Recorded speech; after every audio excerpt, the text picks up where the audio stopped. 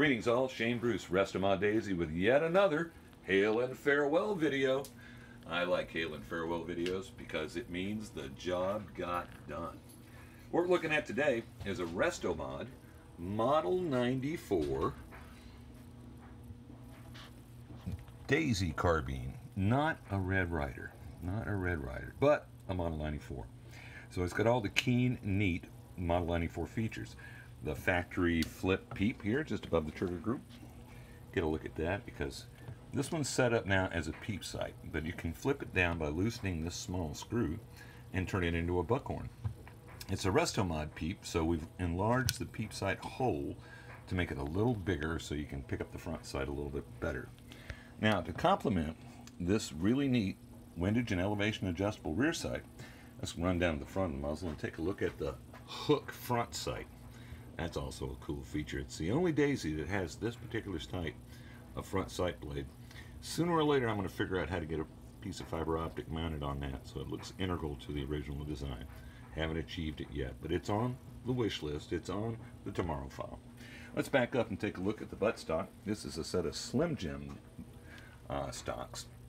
It's a single plank stock, so it's not real thick, but it's got a very exaggerated wrist, and it's got this really nice little curve up here at the front. Now, on to some of the mechanicals. This gun is equipped with the Restomod Flex lever.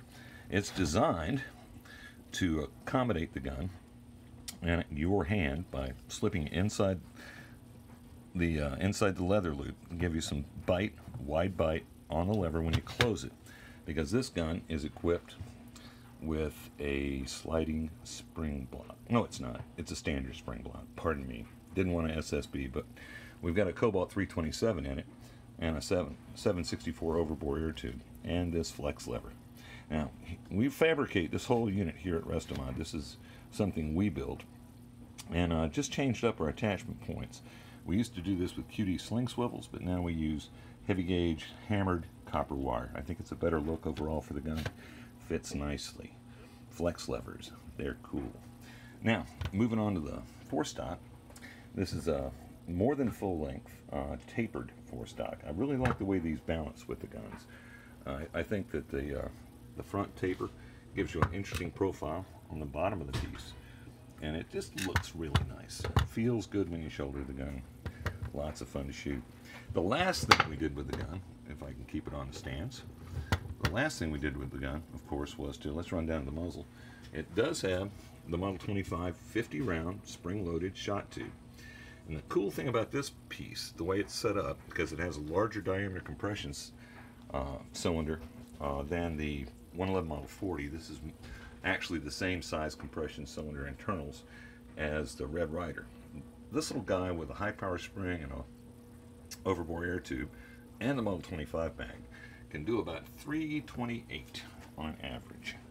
Now, I got a feeling that speed's going to go up as the gun gets shot more.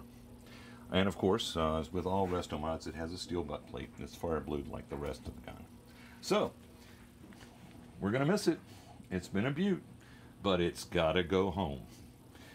So, this is Shane Bruce with Restomod Daisy, signing off.